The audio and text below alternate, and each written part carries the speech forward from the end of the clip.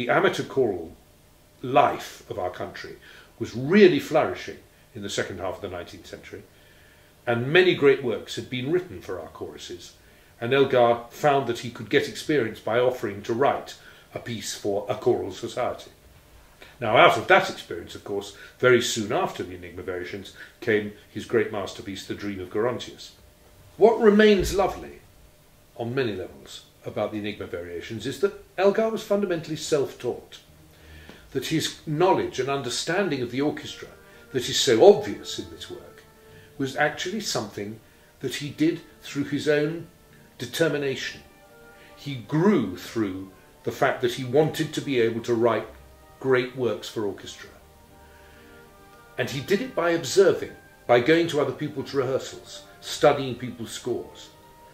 Another aspect of the work that is not so often spoken about is the fact that the last variation, which is the finale, is about him. It's about his determination to succeed. And the title is EDU, the initials, which was his wife's nickname for him. And the role that his wife played in supporting him and building him up and encouraging him and cajoling him into not giving up and having courage to write better and better is a very important part of his story. And his wife played a very important role in his development.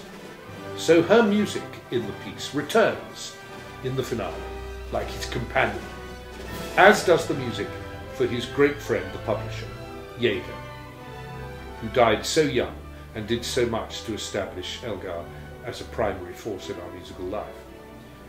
But what is strange is that the finale was originally a good deal shorter. It ended rather peremptorily, with a sort of fanfare, a sort of signing off gesture.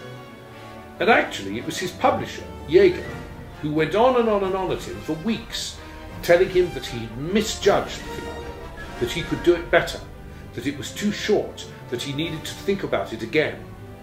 And Elgar pooh-poohed it for days and said, no, you're completely wrong, it's absolutely fine, we'll leave it alone. And Jaeger had this sixth sense, and we should all be very grateful to him, because if you hear that original finale with its very short ending, you'll think, oh, that's surprising. It's a bit brisk, that. It's a bit brusque, in fact. And actually, his revision of it turns the finale into a much, much better final moment of the whole work. And it makes a real climax, and it allows Elgar, this is the important part, to establish the music that is associated with him, the original theme, to have splendid optimism, which of course was great because he became, very soon after that work, our most significant composer.